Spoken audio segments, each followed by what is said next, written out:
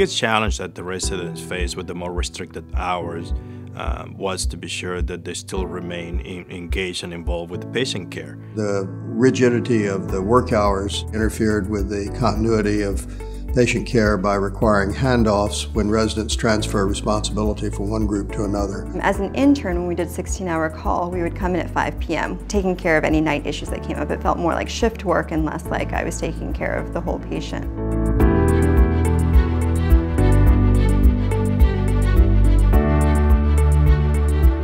FIRST trial is a landmark study because for the first time we have national randomized trial evidence in order to support future duty hour policies. The FIRST trial randomized programs to two different arms. In the first arm, the residents followed the current ACGME standard duty hour guidelines.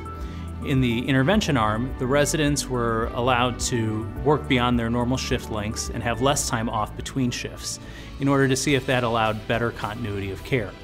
Importantly, in both groups, they had to adhere to the 80-hour work week.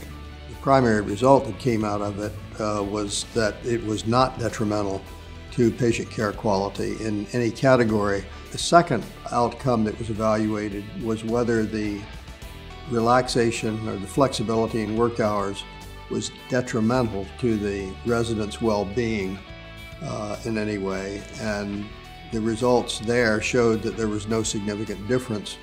And residents noted in their survey responses that flexible hours provided better patient care, more continuity of patient care, and resulted in a better educational experience in many ways for them.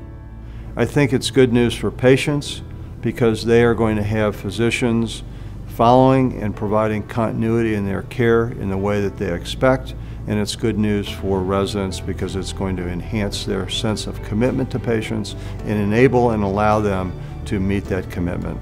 I think another really important component of this study is that we surgeons, a core component of our professionalism is to train our successors. We need to train the workforce that's going to take care of the entire community for the next 40 years of their career. There's no replacement for total time in the hospital and seeing a patient's progression from the beginning of their disease process to the end. I think from a training standpoint, the flexibility hours is certainly helpful, and it's more realistic to what we're going to encounter once we're out of our residency programs. Greater flexibility in work hours is necessary for professionals, and in this case surgeons, to provide optimal care to patients.